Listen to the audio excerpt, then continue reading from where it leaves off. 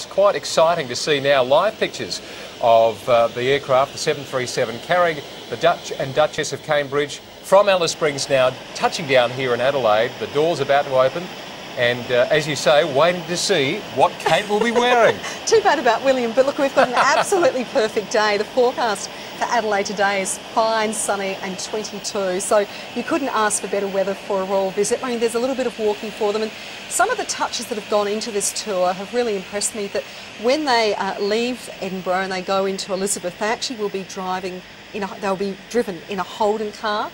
And as we know about the demise of Holden in years to come, this is a really important visit for the morale of the people of the northern suburbs, to feel, connected to the royal family and to be acknowledged as well. Doors are open now. They've switched on their mobile phones and their SMSs are going crazy, I have no doubt. Do you think they'd be doing a selfie? Apparently they're a bit into doing selfies. I reckon they will once they're down in Adelaide at the Northern Sound System. But that's interesting. Doors are open, and so the gates, or the steps rather, aren't yet up there, so hopefully they'll be in place before the door opens anymore. And they will be met by the Governor of South Australia, His Excellency Rear Admiral Kevin Scarce and Mrs Liz Scarce, and also John Rao, who's the Acting Premier of South Australia, and also the Air Commodore Noel Derwitt of the Commander Aerospace Operational Support Group. They will be greeting the Royals as they step down here at Edinburgh Air Force Base. A hive of activity now. Everyone's rushing forward with the stairs, and they've been given the thumbs up. And on board, there's a whole support group. There's their aides. There's the hairdresser. There's the red carpet coming down now. Just making sure they're probably inside, just checking that Kate's hair's right, that the dress is sitting perfectly. We should say that this is Will's first visit to Adelaide, because when Charles and Diana were here in 1983, it was only Charles and Diana, because William wasn't, he stayed back interstate, didn't he?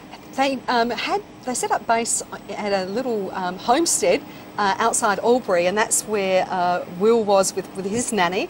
This time round, Prince George is in Canberra with his nanny. So they've tried to reduce the travelling for the baby, because, as you would realise with an 8-month-old child, it is difficult, upsetting their routine. So they've tried to keep the routine in place as much as possible during this visit.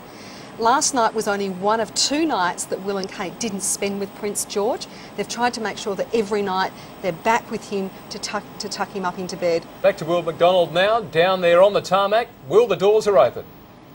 Yes, there certainly is, Brenton and Jane, and here we are, can see the dignitaries just walking up towards the red carpet there and the steps to greet the royal couple, the Duke and Duchess of Cambridge, as they're about to step off the plane. We've got the Rear Admiral Kevin Scarce, the Governor of South Australia there, along with John Rao, the Acting Premier, with the Premier Jay Weatherall, who's currently overseas on holiday. So a big honour for these 2 gentlemen who get to meet the royal couple, who of course obviously extremely popular here in Australia, and that will be no different here in South Australia in the northern suburbs today.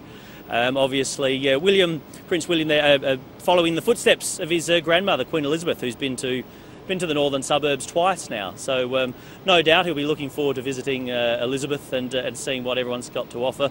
As I said before, it's an absolutely picture-perfect day they're going to step off into here at in the northern suburbs. It's absolutely wonderful. We've got the motorcade just waiting over there, so any moment we'll find out, as Jane was talking about before, we'll find out exactly what the Duchess of Cambridge is going to be wearing. I'm sure that's one of the things we're all waiting to see. So yes. Yeah, the Honourable John Rao, as you say, Acting Premier of South Australia, the Premier not with us today, missing out unfortunately for him, but I know away at the moment, wanting to be here. Air Commodore Noel Derwitt there also, Commander Aerospace Operational Support Group and Senior Australian Defence Force Officer for the Edinburgh Precinct, Mrs Pauline Koitka there as well. So joining them on the red carpet with Rear Admiral Kevin Scarce and Mrs Liz Scarce. What a wonderful opportunity. I think it's very, very exciting, and from here they will be transported into the centre of Elizabeth, where they'll go to the Northern Sound System, meet the young people there, and everyone's waiting to see them, to smile. They're such a handsome couple out talking to everyone, so friendly, and it'll be fantastic to see them talking to the locals of Adelaide. So Jane, are these scenes reminiscent of when Charles and Diana came? Yes. It's, Did they land at Edinburgh as well? Yes, I mean, because it's probably the most secure place to land Sure. an aircraft here in South Australia. So they can control it very much. They can control the airspace, control the tarmac there. So security is very, very important in these tours. And with a lot of the vision that we've seen, you probably wouldn't have even been aware of the security unless you were looking for it, but it was there. The guys in the dark suit, the police and people on top of buildings with binoculars just making sure that everything is safe. They sweep through, they check the bins, they check the gutters, they make sure that everything is perfectly safe for the royal couple before they arrive. But a very short stop over this time, unlike Charles and Diana. Only 2 hours this occasion. Last time when Charles and Diana here, they stayed here, didn't they? They did. They stayed at Government House because Wow. one of the roles of Government House and the Governor is to entertain and look after royalty when they visit. And Oh, here we go. Here we go. We don't want to miss this moment. Oh, you're right! Oh, she's in pink! You must have known, Jane. I didn't know. You must have known. I didn't know. It's just that we haven't seen a lot of pink. I would have perhaps thought a brighter pink, but that's a lovely pastel pink with a lovely V neckline, a 3/4 sleeve. Well, maybe she didn't because she thought there with Will wearing that bright pink tie it might clash. There they are meeting the Governor and his wife, the Attorney General, the Acting Premier, and she looks absolutely radiant She after does. their overnight stay at Uluru. Not wearing a hat though. She hasn't worn a lot of hats. No. There's only been a couple of... There was a hat on Sunday when they went to the church service, but look at that beautiful glowing mane of hair. She doesn't need a hat. I mean, you can't top hair like that. That's one of her beautiful features, I think. A lovely, looks like a two-piece outfit with a flared skirt.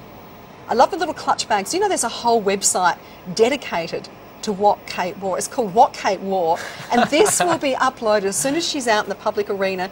Photographs will be taken, and this frock will be online on What Kate Wore, and then girls will be starting to find out who made it, who's the designer, and how can they do a copycat at Is that so? Yeah, it's a real cult thing. It's an ongoing fashion parade, isn't it? A progressive fashion parade. Every day something different. Well, every hour almost Yeah, something you're different. right. She had 2 or 3 changes yesterday, and changing with the occasion that she's at or the activities are going on. So she's tried to incorporate some Australian designers. On the weekend she wore a frock by a designer called Zimmerman, and there's a Zimmerman store in Adelaide in East End Rundle Street, and I actually buzzed them on Tuesday to find out how the sales were going.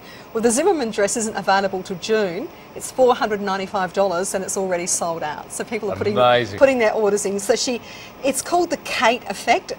She has this effect on fashion, and I think she's bought, I think she's more stylish than Diana. Diana at times could have looked a little frumpy with what she wore.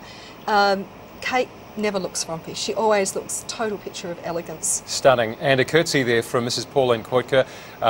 Also joining them, the Air Commodore Noel Derwitt, Commander Aerospace Operational Support Group and Senior Australian Defence Force Officer of the Edinburgh Precinct. So welcome them there to the airbase. And Rear Admiral Kevin Scarce there now talking to Will, making a move on the red carpet, closely behind John Rao. And Kevin's wife there, Mrs. Liz Scarce, also looks beautiful today.